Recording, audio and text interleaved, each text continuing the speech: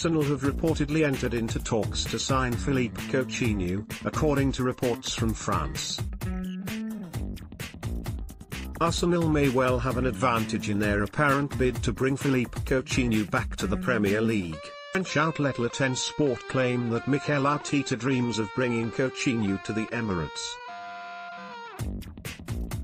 And the report adds that arrangements have been made for the Gunners to speak with the player's agent, Jurgen, to broker a deal. It is not said whether or not any move would be a loan deal or a permanent switch, though Arsenal's limited finances would surely require it to be the former. It might not be straightforward to sign him, with Chelsea among the other clubs reportedly keen, but Arsenal have an advantage over any competitors, Edu Gaspar. That's because Arsenal's director of football has long-standing personal links with Coutinho's representative Jurgen. The Athletic reported well back in November that the Iran-born British businessman and Edu have close connections, having done deals together at Corinthians, and detailed the extent of their relationship. Jurgen is a fan of the Sao Paulo outfit, just as he is an Arsenal supporter, and the Brazilian club are where Edu started and finished his playing career.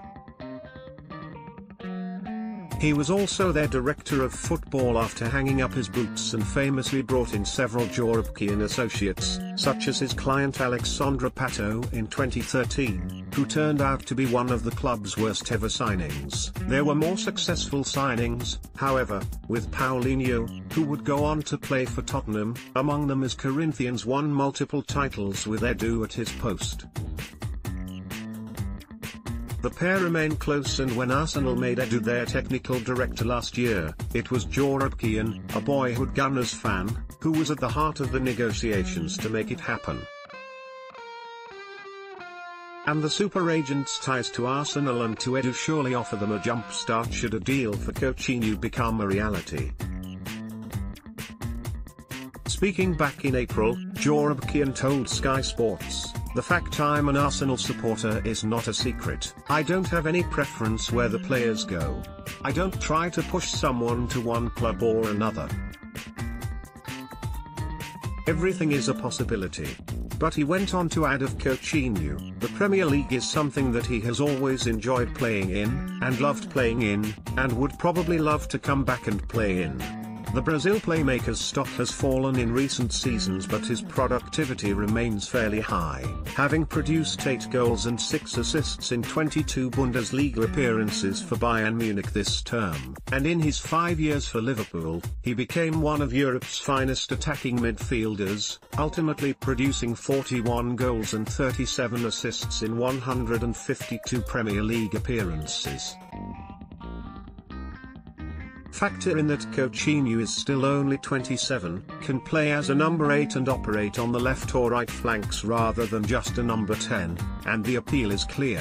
That is, though, provided a loan deal can be agreed, as a price tag that would likely reach £70 million is well beyond Arsenal's reach after their spending last summer, the coronavirus crisis and their lack of Champions League football in recent years.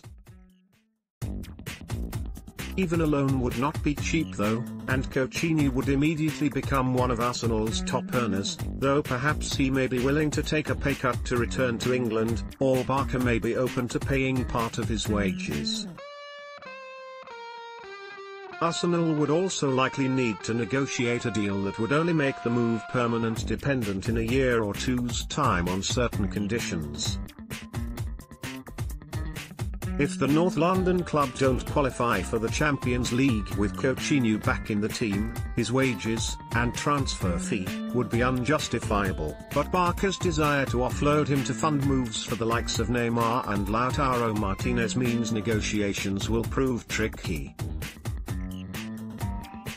The Catalan club will want him off their books immediately to free up finances and allow them to move on, while Arsenal simply cannot afford a permanent deal, and will even likely be opposed to paying a sizable loan fee. Yet with the links to Jurgen, there is reason to believe that an agreement can be found, and what an addition the goal-scoring number 10 could prove to be. Perhaps the South American, whose moments of magic were crucial to Liverpool getting back into the Champions League, and eventually blossoming into the European titans they are once again under Jurgen Klopp, can be the talisman are likely to Arsenal need next term in the expected scenario that Pierre-Emerick Aubameyang moves on this summer.